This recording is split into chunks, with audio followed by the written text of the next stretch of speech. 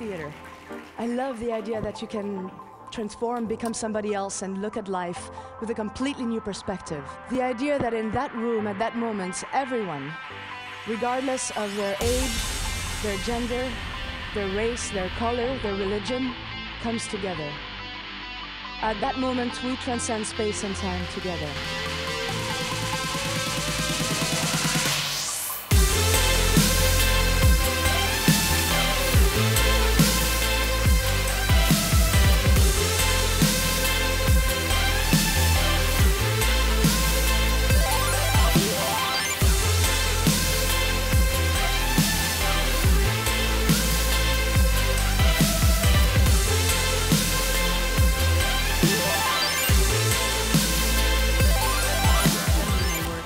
Original video, original animation.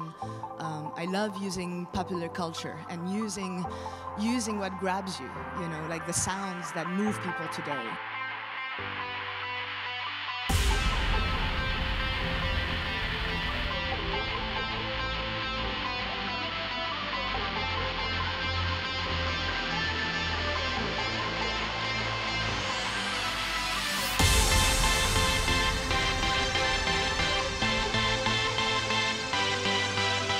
A revolution. It's a human and technological revolution. It's conceptual, it's universal, it's beyond words and numbers. It's happening. The natural progression of science and art, finding each other to better touch and define the human experience.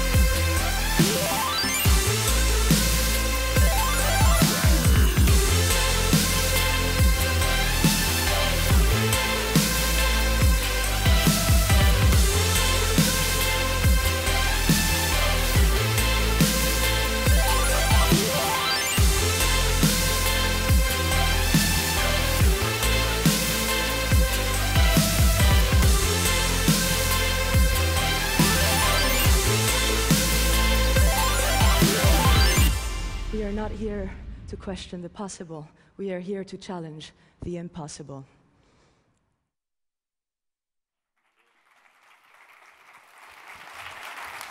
Yay. Thank you. Thank you so much. My name is Natasha Tsakos, and you did not want to meet me in an elevator. It's been a challenge having to describe my work when I meet people for the first time. But what's interesting is as we start to move exponentially faster, definitions may update themselves by the hour, right? Our vocabulary may become a real-time algorithmic word bank. Could you imagine having a conversation like that, where the meaning of words constantly adapts? So I'm not a programmer or an engineer. My knowledge is as general as yours when it comes to technology. But I have been under the influence of boggling information over the years that has provoked and inspired me to think differently about what I love so much, theater. And I realized two things. The first thing is, theater has nothing to do with technology. It's as though you knew how to speak, but you had nothing to say. You'd make a lot of funny noise, you know? You need content. And I know the word content doesn't mean much nowadays because everybody's talking about content. It ranges from the logo on a can of soup to dogs dancing on YouTube to the application or the coding of an app. It's very confusing. But for me, it's about creating and telling relevant stories from original points of views in unpredictable ways and going somewhere together. Theater is pure teleportation by means of suspension. It's a voyage into the archives of the human imagination, a passport to all what-ifs. It's not about technology. I've seen shows that use projections, motion tracking systems, different gadgets as a gimmick. Or sometimes they're so experimental, they give me a headache, or act as a cover-up for a lack of content. Or could it be that the content doesn't measure up to the technology? Could it be that theater needs a content update? The second thing I realized is it's all about technology, because technology is changing us on profound, existential, neurological, and biological levels. Just look around. Past Botox and denial is the next generation. And they look a little like this.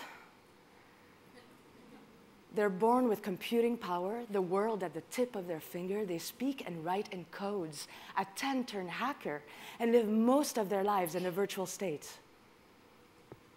How do you reach him? It's more than targeting an age range. It's addressing an evolutionary shift. I talked to my furniture. My furniture has distinguished personalities. And I wouldn't confess to such lunacy if it weren't for the fact that we are entering an age of intelligent domestic life. Your fridge, Philip, will order food for you when it is running out. Your carpet, Flora, will call 911 if you fall at a certain impact. My all-time favorite and original, Teddy, your pillow, will remember your dreams and replay them during the day, becoming a video screen. Why not? What if theater was intelligent?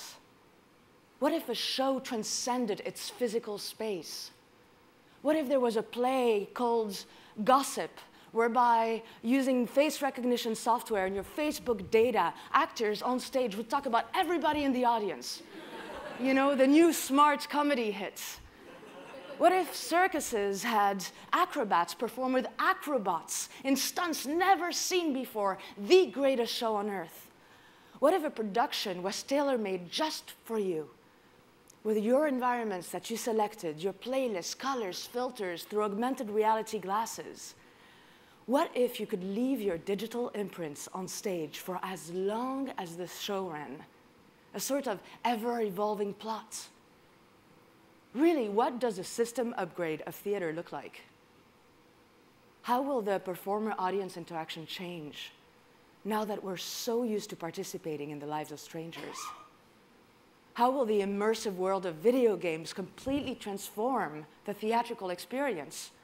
Will the crew be computerized, intelligent, mobile? Will scripts be crowdsourced? Will the next generation of performers have digital enhancements? Augmented voices? Music synthesizer chip implants? I want one. Will the audience be able to manipulate objects on stage from their seats? And at this point, who is performing? Where is the show really happening? Is it still theater? What do we call it? And here we go, back in the elevator. So I wasn't always like this. I come from a traditional theater conservatory training. I have Shakespeared my Molière to Tennessee, and I am wild for Beckett. I am. But I got a little tired of the redundancy. I find that theater, like other art forms, keep playing the same track on repeat. If you're lucky, you get a remix or a mashup. But I wanted to DJ my own ideas, concepts, theories. So this is when I decided I'd create the shows that I would want to see. I didn't know what I was doing, and I probably still don't. All I knew is that I would give myself permission to imagine anything and reverse engineer my way from there.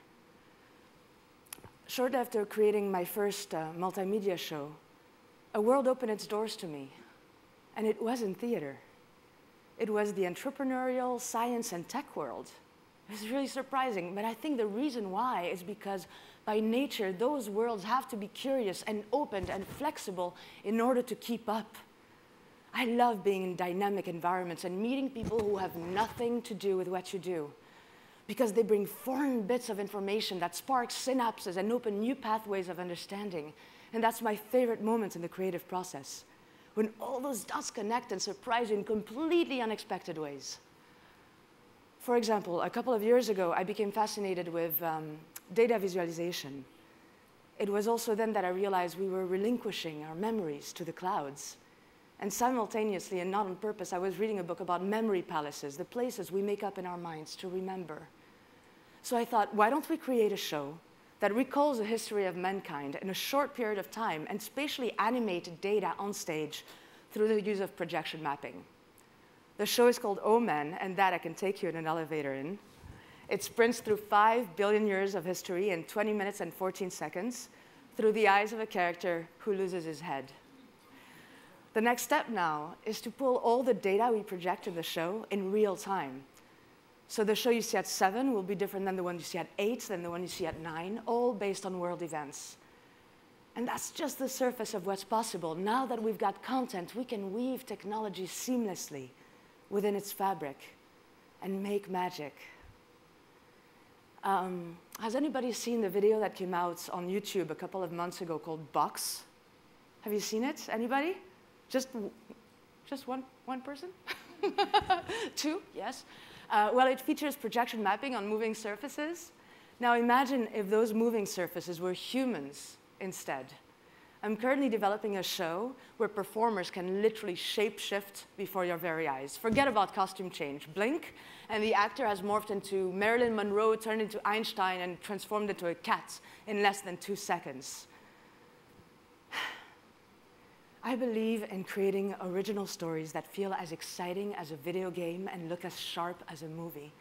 I believe in getting this new generation excited and inspired and waking them up from a numb, content-dumb, saturated place.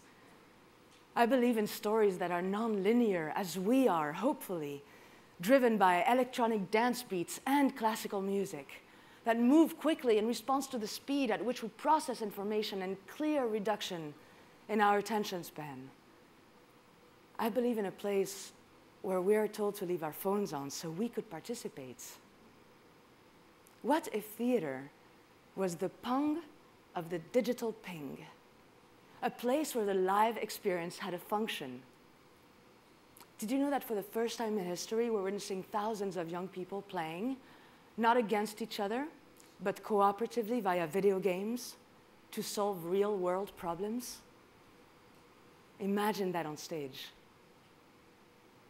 We've now become the spectators of our own mutation. We may not die human anymore, but what makes us human? This may not be your thing, but realizing this is happening is important. The generation to come may not tolerate anything less than that. They will be born with it. We're reaching high levels of experiential comfort, and our standards will keep rising.